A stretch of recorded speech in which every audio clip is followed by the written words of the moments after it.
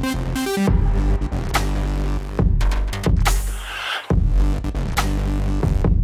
it's Louise from Logitech G, and I'm here in the middle of PAX West 2018 in Seattle, in the middle of the Logitech booth. Our very own Andrew Coonrad has been catching up with NVIDIA about the brand new series of RTX graphics cards. Hi, I'm Andrew from Logitech G, and we're here in the NVIDIA booth, checking out some sweet demos and talking about our awesome partnership. With me is Vincent, and it feels good to work together, man. Yeah, definitely. We've been working together for a long time. You guys were part of our big launch at Gamescom when we announced the new GeForce RTX 20 series GPUs, and you guys are here with us again at PAX West. We want to deliver the best peak performance for our gamers and showcase our next-gen GPUs to the PAX audience for the first time in the US. Of course, we want to tie that together with the best peripherals that we can, and that's of course with Logitech.